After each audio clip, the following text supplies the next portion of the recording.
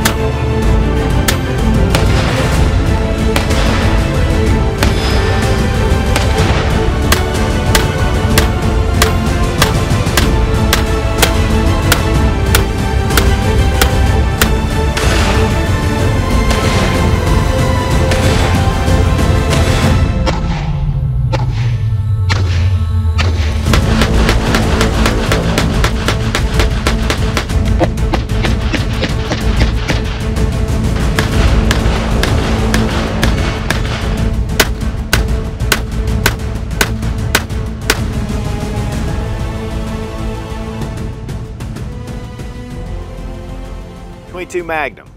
It's just one of those rounds that's just kind of different. I mean, you have your .22 long rifle, there's tons of different options for it. .22 Magnum kind of takes it up another notch. It really makes a decent self-defense caliber, especially for those who are recoil sensitive. Now, one of the things about the .22 Magnum is it is so soft to shoot. And really putting it in a semi-automatic just gives you more capability. So when I was at NRA in Houston this past year, and I went by the Walther booth, and I saw that they had introduced the WMP for Walther Magnum pistol, I was really surprised.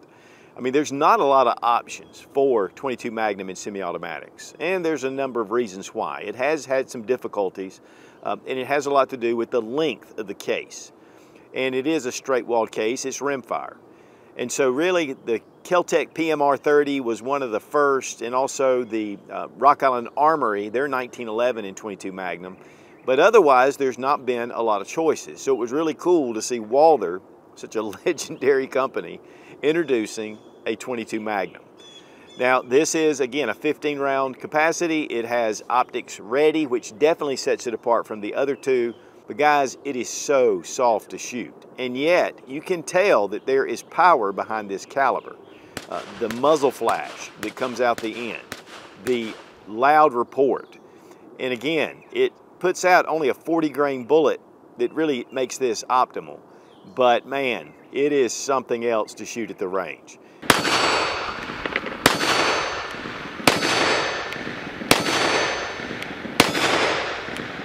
Now, Nate from Guns on Deals sent the Walther WMP for this review, and we really appreciate those guys helping us out to bring a lot of different guns to you guys. The Walther WMP for Walther Magnum pistol. This one surprised me from Walther. And I'll tell you, .22 Magnum, I mean, it's just a different type caliber, mainly for hunting, revolvers, lever actions, bolt actions.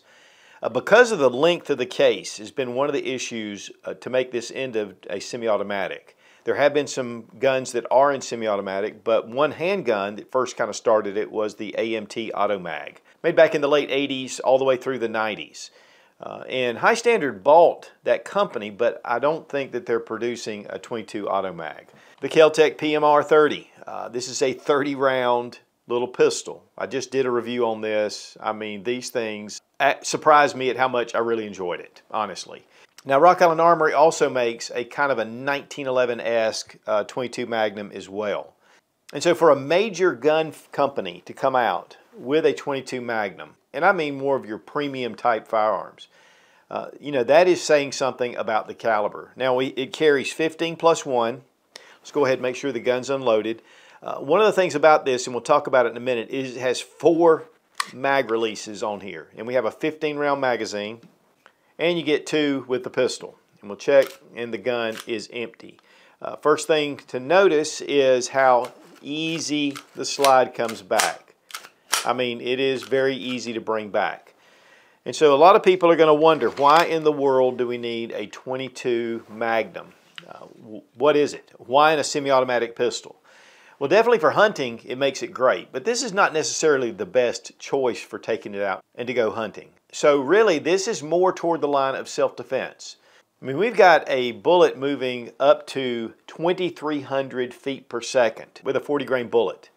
and it's according to what load it is. Typically, you'll get about 1,700 feet per second with something like this in a 40 grain. Now, it goes all the way from 30 grains all the way up to 50 grain.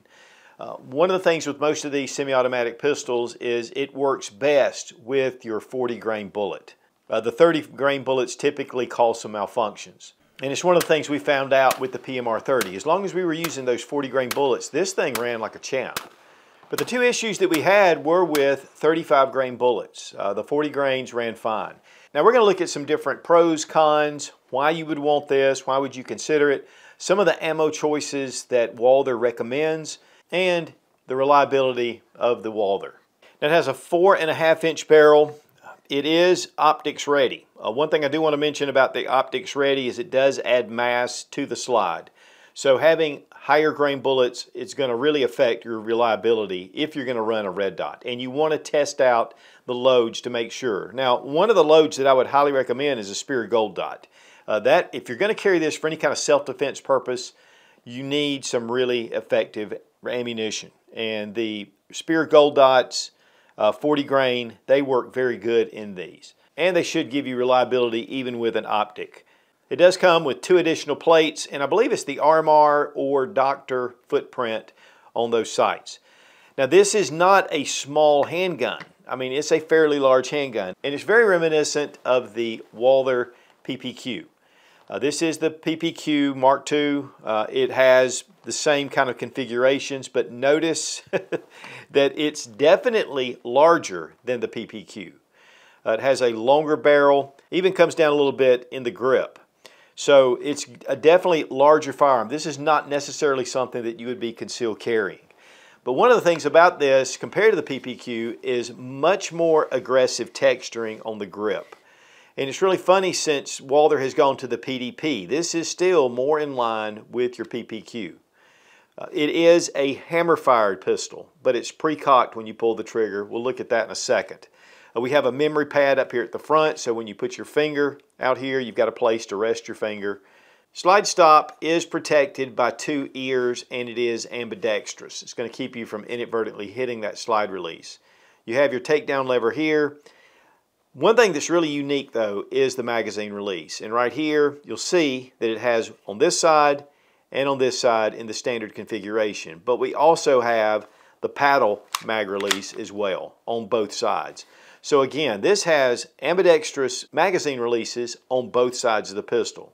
And it has 2 different styles.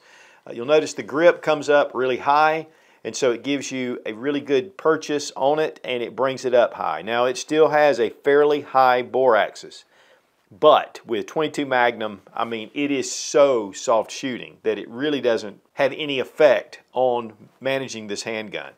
The slide serrations are very deep.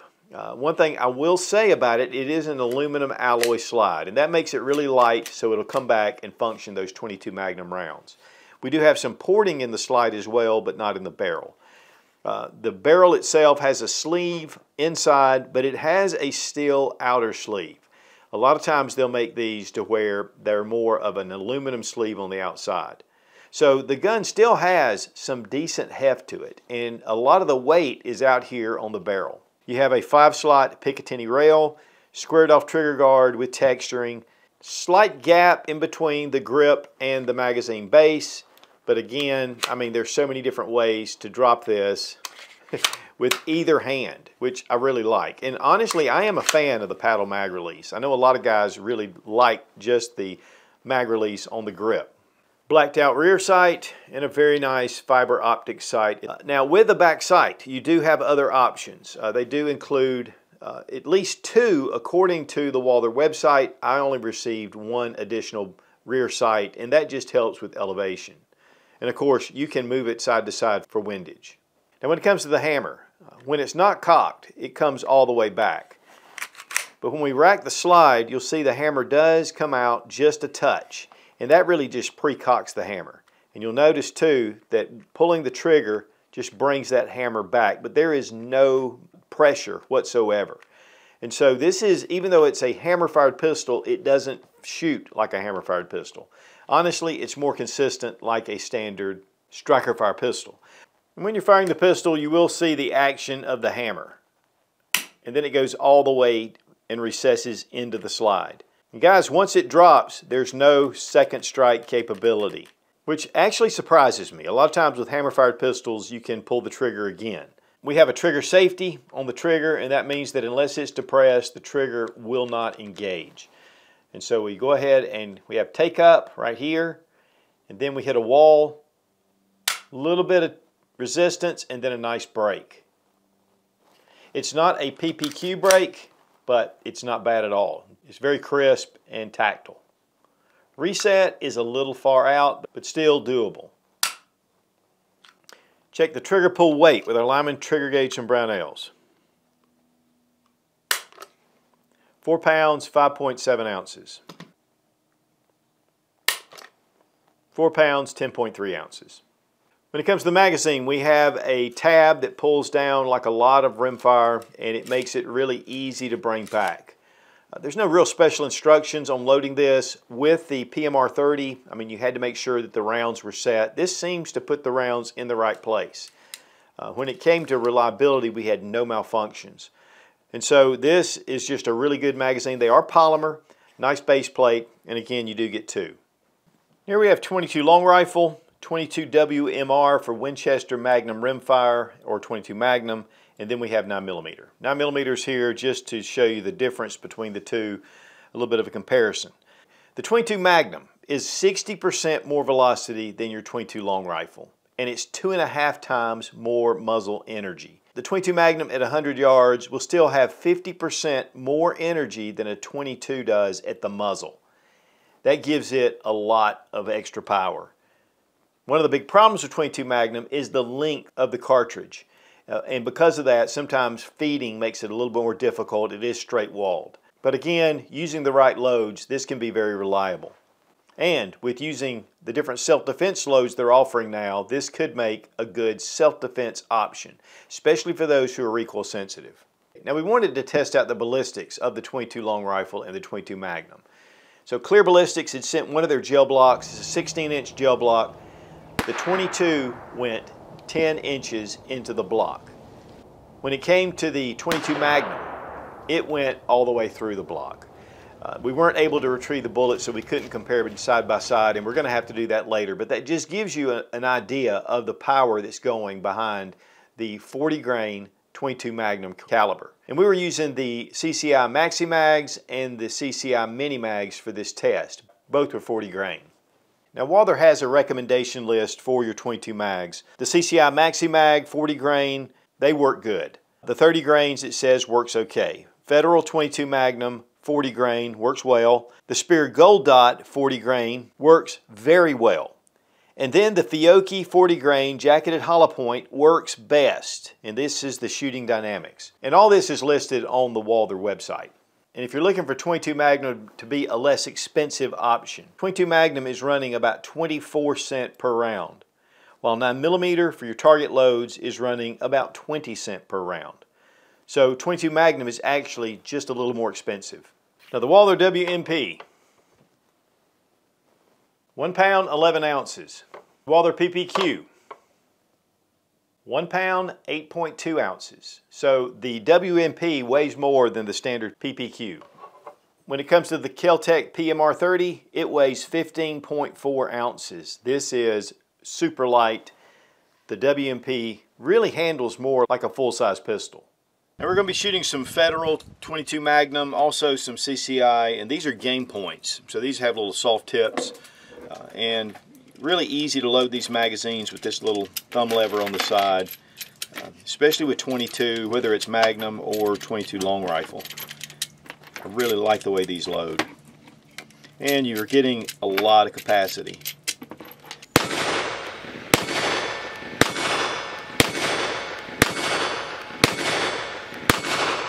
Walther WMP, I saw it the first time at NRA this past year. A little bit surprised. 22 Magnum, which is starting to gain some popularity, but with Walther, it did. It just surprised me. A full-size gun has that PDP type texturing, 15+1, be a great trainer, gives you that little bit of extra power than a standard 22 long rifle. and can be used for self-defense. The fiber optic front sight makes it easy to see. But all the controls are your Walther PDP or your Walther series. That ergonomics is just, you know, Walther. And that they are one of the best for designing ergonomics for your handgun. People that are a little bit shy from recoil out to the range with this, and it gives them a full-size gun, but it gives them, again, just a little more power than 22. So just a really cool gun, and again, just shocked that Walther put this out.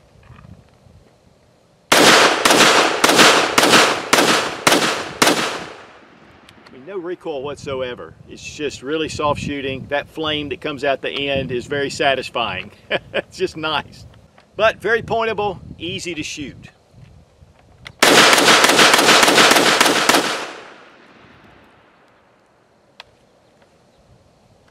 Walther's really doing some cool stuff.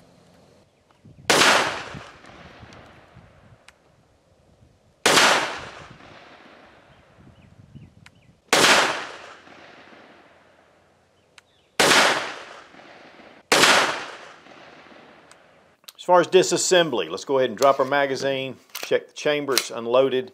We're going to pull back on our slide and put it into slide lock. We're going to take this lever right here and we're going to drop it down to 90 degrees. And then release your slide and then you just pull it right off. We have our recoil spring and guide rod. It is polymer. And then we're going to remove our barrel assembly. Definitely a different type system. It is more of your linear movement with the barrel rather than the Browning linkless design that does the tilt. You will notice there's a small little buffer right here at the front, and that's to keep the steel from the barrel to engage into the aluminum receiver. Gives it some protection. This feed ramp is pretty definite. I mean, this is a very unique design. When it comes to the slide, you have your firing pin safety right here. But it's Walther and it's machined very well. It's very dirty. It's one of the things about rimfire. And there's a lot of little tiny shavings all through here. But again, we had no malfunctions. Here with the internals, definitely with your hammer, I mean, it is fairly complicated. This is a very unique design. There's a lot that's going on all the way through here. A lot of that has to do with the multiple mag releases. Of course, it is hammer fired. The rails right here rise up. But definitely a unique look when it comes to this. But there are some definite similarities to your standard hammer-fired pistols. But disassembly is not complicated. Bring in our barrel, again, for reassembly, our recoil spring and guide rod. Very light spring in this guide rod. And we're going to bring it back over our frame, lock it into slide lock, bring our lever up.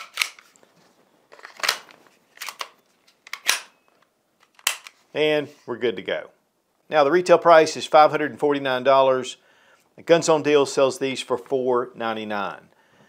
Extra magazines run about 34 bucks. As far as pros and cons, you know, it's 22 Magnum. It's not the ultimate self-defense round, but it is a capable self-defense round. Wouldn't necessarily be my first choice, but definitely capable. Why would I want a 22 Magnum? For self-defense. If I was recoil sensitive and I had weaker hand strength, this makes a great option. Again, that slide comes back really easy. Controls are pretty intuitive. I mean, you've got a number of choices with mag releases. I love that. It is a full-size pistol. Great to take out maybe first-time shooters just to give them a little bit more power than a .22 long rifle. But the recoil is very mild. The fireball that comes out of the end is just impressive. Has a lot to do with it just not expending all the powder when it comes out of the end of the barrel. These are made pretty much for rifle length barrels. You have your Picatinny rail so you can mount lasers and lights. You have optics ready. Again, you want to be careful, and that's one of the cons is because of this design and this light slide, you're going to have a fairly light optic on here, plus you're going to have to fire really decent velocity ammunition. So you really want to choose that out if you're going to put a red dot on here. Very aggressive texturing, and it's very ergonomic, which is typical for your Walthers. I mean, they just make very ergonomic grips, some of the best. Easy to load the magazine, which is also a plus for those who have weaker hand strength. So to me, this is an optimal gun for those who just can't rack a slide on a 9mm or they have trouble, and it gives them a lot more confidence. And you still have 15 rounds of 22 Magnum. Well, there are some other cons, the ammunition price. I mean, this is more expensive than your 9mm. So it's not going to be cheaper to take this out and shoot. And it's not going to be as readily available as your standard 9mm typically. But 22 Magnum is a very popular round, so it's out there in most places. With the aluminum slide, it makes it kind of feel, you know, just a lightweight option, and yet, because of the barrel and everything, it's a full weight pistol. And one of the things that my daughter said that really struck me was it has very little recoil, but you feel power coming out the end of the barrel. And so that is a big plus, especially for those who are recoil sensitive, and it gives them a little more confidence. Guys, there's a lot of people out there that just will not carry something over a 22 long rifle because of the recoil. And this gives them a very solid option that ups the ballistic capability, gives them more self-defense capability, and yet is very easy on recoil. And I think that's one of the biggest pluses for this handgun. Also, guys, there's just not a lot of choices when it comes to 22 Magnum. Again, the Kel-Tec PMR-30, great gun. Also, the Rock Island Armory 1911 and 22 Magnum. And then, of course, the older AMT Auto Mag. One of the problems with it is they're running about $1,000 in the used market. And from what I understand, reliability over the years has been a little bit hit or miss. Seems like with the Walther, the reliability is just excellent. So the Walther WMP, it's definitely different. And of course, it's now added to a small line of semi-automatic pistols that are in 22 Magnum. But yet again, you've got that Walther quality standing behind it. Optics ready, has a really ergonomic grip, which is known for Walther. It's just very easy to shoot, and yet it can be a self-defense option, especially for those who are very timid when it comes to recoil. But man, these are a lot of fun to shoot.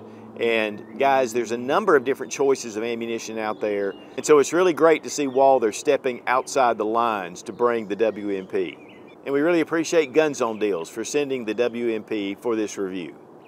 Guys, I've been an entrepreneur for most of my adult life, whether having small businesses or just a side gig.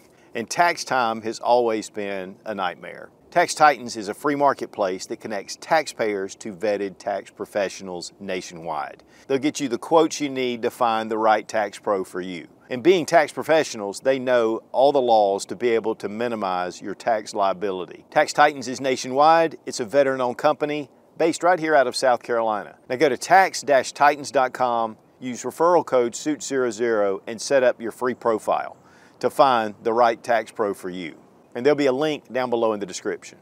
Be strong, be of good courage. God bless America, long live the Republic.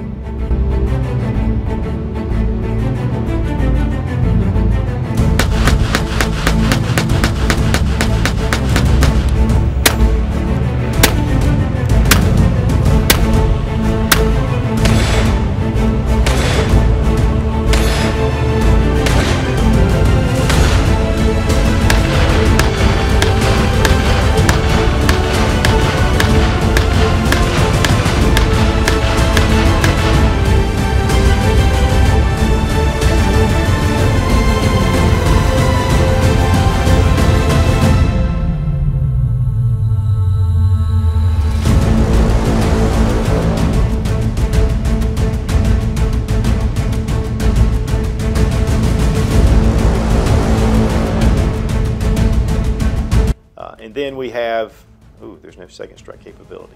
The hammer is in the down position. Let's do that again, again, again, and again, and again, and again. A little bit of resistance. Okay. And so we're going to do some okay. The Walther, okay. Oh, I was like, where are we gonna shoot? Where are you gonna shoot? I'm trying to figure out the best place.